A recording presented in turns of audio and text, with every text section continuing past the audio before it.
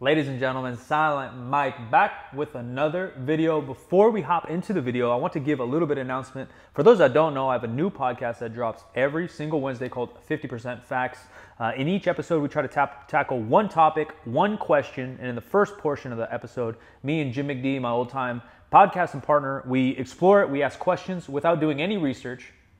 And then in the second half, we call in one of the world's leading experts on the topic to give you the exact answers, to give you 100% of the facts. Again, it's every Wednesday, but we just launched the YouTube channel. So if you guys want to go on the audio, if you guys like listening on the audio, be sure to check that out. It's on all platforms, drops every Wednesday.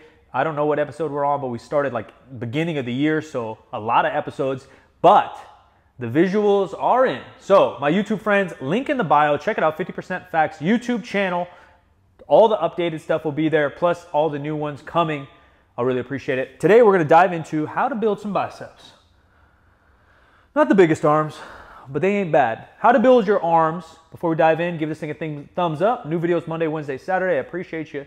I really appreciate you, fam. We're killing it. You're killing it. The support is outrageous. Let's dive in. So we're talking about exercise variation, which we have over the past couple weeks in powerlifting. We're normally trying to address some kind of weakness, whether it's a range of motion weakness or something in one of your lifts, a way to continue progress without just hammering yourself over and over with the competition lifts, or potentially to take a little break to handle less load or build some hypertrophy in some different movements, right? So you do close grip bench to build a little bit more triceps or lockout power, et cetera, to continue the progress, because if we're just benching all the time, sometimes it's hard to add volume. When we're talking about bodybuilding, now I'm no bodybuilder, but your boy does lift some weights for a long time. And look, I'm not jacked. 200 pounds, I don't know what my body fat percentage is, but I've built some muscle over the years, and I've been lucky enough to hang out with some of the best IFBB type bodybuilders and some of my boys who are the best natty boys in the world. Eric Helms, Alberto Nunez, even my boy Nsima, very, very jacked individuals without any performance enhancing drugs. So I've gathered a lot of knowledge. I've applied it a lot to myself. And when you are powerlifting, obviously some hypertrophy work is very important. Now biceps, maybe not the most functional for powerlifting specific, but they do allow you to just handle more loads. They're obviously a de-accelerator in some of the movements, and they allow more stability in kind of the elbow region when you're benching. It never really hurts, plus some of the pulling motions itself. But everybody, if you want to look like you work out, you got to build some biceps. The hamstrings of the arms, it's got to be there. So like everything in hypertrophy, we want to go from the heaviest, most compound movements, meaning more joints, you're using more than one joint in a compound movement, all the way down to the isolation. The fact is, to build any muscle, we're going to need a good amount of frequency, a good amount of volume, and we're going to have to take that thing to a higher RPE. We want to take it near failure multiple times a week, and especially with a smallish muscle like the bicep, it's going to be fairly easy to train this thing and recover from it. So you can really pound these things with volume most of the time, depending on your overall goal. But if your goal is to build the bicep and have no worries, recover pretty easy. All rowing movements are going to help. The chin up. I love building my back and biceps together just because you get a nice little warm up in your elbows and some blood in your biceps before going into the isolation movements. Sometimes when you have wear and tear or you've just been lifting for a very long time, doing curls cold, it takes me a long time to warm up my elbow joints and even my wrist to feel good. But after doing a couple sets of pull downs, pull ups, rows, kind of the typical movements, feel really, really good. Obviously, it's not the #1 bicep builder. Depending on your genetics, depending on your mechanics, some people do build pretty impressive biceps in terms of definition and even how big they are, just doing compounds. A lot of people row really, really heavy, chin up, et cetera, and get some really nice biceps, which I did for a very long time when I was more focused on powerlifting. I probably did 4 or 5 sets of biceps a week, and they're just kind of hammer curls to really finish off an upper body session. But majority of my stuff was bent over rows, dumbbell rows, chest supported rows, chin ups and pull ups. But now that my goals are a little bit more balanced out, I want to kind of look good, feel good, move good, I put a lot more time into the biceps just because I enjoy it as well. So the 2 main movements we have to kind of get involved there are some kind of supination, right? Pulling our pinkies up, palm towards the sky. That's going to be one mover of the bicep itself. And then obviously the curl is the main isolation we're using. But 2 main types are having your elbow kind of in front of your body, something like a preacher curl or even a concentration curl on your leg. And then the other one would be elbows more at your hip. A lot of our musculature and kind of the mechanics of it make it simple enough that these exercises can be broken down that easy. Same with like the calves. You do a standing movement and you do a bent movement and you hit the majority of the angles you need on your calf muscles. Now, why do people, the IFBBs in particular, they get all these weird machines and cables and this exercise and it looks all special? The beauty of bodybuilding is you can get creative and do a bunch of variations in the lift, but the main goal isn't to focus on like a weakness or overload or something of that nature. The focus is, can you feel the bicep, and is it a healthy movement for you and how you're built?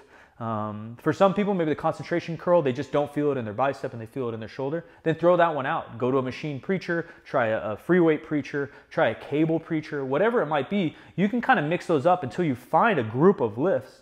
And this goes for all hypertrophy work, really. You find a group of lifts that feel good mentally and physically. You can really feel that muscle working, and then you can focus on the overload, the working close to failure, really causing that sucker some fatigue, and building volume, and even strengthen those movements over time. For me, I'm pretty lucky. The bicep feels really good. I don't really enjoy barbell movements. One, because of the symmetry, but two, because it hurts my wrists and shoulders. I'm just not that mobile. So I stick to dumbbells and machines, and even when I do a machine or a cable, I like to do them one-handed. Just feels really good. I do a hammer curl. That's a great movement for me because it kind of emphasizes the strength stuff. It does work the brachialis and your grip a little bit, but it just feels good mentally and physically to handle some heavier loads. So 1 day a week, I'm handling heavier loads with a hammer curl and then lighter weights with a supinating preacher. I like to do it on a machine or even sometimes a preacher pad, but it depends on the pad. I like a little bit better angle. Today I didn't have one with the content you're seeing, but depending on the gym I'm at, I like to do that. And the other day, I either like to do a seated or standing, just supinating curl mixed in with a cable curl with my palms up already supinated. Frequency, overall volume, it will depend on how advanced you are, but again, if hypertrophy is your number one goal for your biceps, you might be able to hit those guys 3-4 times a week. Even potentially, shout out to my man Eric Helms, who trains kind of similar to me.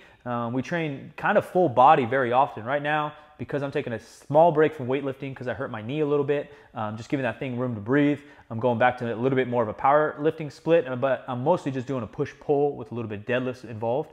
But otherwise, I was basically doing a full body where you kind of do one exercise or so per body part per day, and then the exercise vary in intensity. You know, you're not always maxing out heavy fives on squats. Some days you might do a single leg, sometimes it's body weight, whatever it might be. But the bicep, you could really hit 2 to 3 exercises, probably 3 or 4 times a week, depending on how advanced you are, varying those slightly, but keeping them the same on the days, if that makes sense. You don't want to just vary exercises for the sake of varying exercises. You want to keep a certain stack of exercises for a training block, maybe 4, 8, 12, maybe even more weeks if you're progressing in them. And so every Monday I'm doing the hammer curl, if that makes sense, and every Wednesday I'm doing the supinating preacher curl, etc. And you want to keep those steady so that you continue to progress. How many sets? Again, it will depend on how advanced you are and how much volume you might need to grow. Personally, because I'm doing them more frequently and I am in a slight calorie deficit, I'm not looking to really blow up any kind of size. I do 1 to 3 really hard sets, grinding out a couple reps at the end. Again, go back to the other videos. We talked about kind of grinding out reps in maybe a power lift opposed to maybe grinding out reps in a weight lift, which you can't really do. But bodybuilding movements are very, very different. One, the goal is different when you're doing a bodybuilding movement, purely hypertrophy, and the goal in the powerlifting is to find a groove, to find some speed, plus the overall load, right? If I'm grinding out a 25-pound dumbbell on a preacher curl versus grinding out a 500-pound squat, the overall systemic fatigue is going to be very, very different, and what it might lead to the training for the rest of the week. Hopefully that makes sense. Find a good amount of exercises, do them very frequently. Find exercises that not only feel good on your joints, on your mind, you have fun with, and feel good, and you can really feel that muscle. Rinse and repeat. Get some biceps. Leave your comments below what questions you want me to cover in upcoming videos. I really do appreciate you guys. I'm off. Silent Mike. Monday, Wednesday, Saturday, new videos. I'm out.